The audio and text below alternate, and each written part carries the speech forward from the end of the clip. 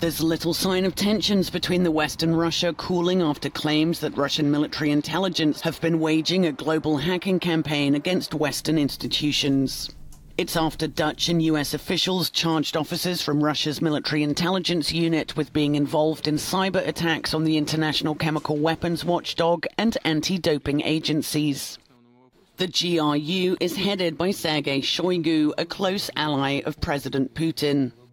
But diplomats from Moscow are also suggesting that the claims are simply a means of imposing new sanctions on Russia. That's despite the accusations coming from the Netherlands, Canada, Australia, Britain and the US.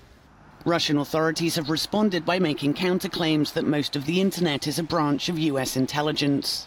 But for ordinary civilians in Russia, there's frustration towards both sides of the controversy.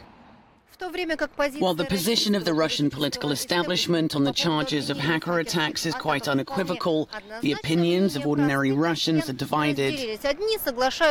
Some agree with the Kremlin, considering all of this to be an information war.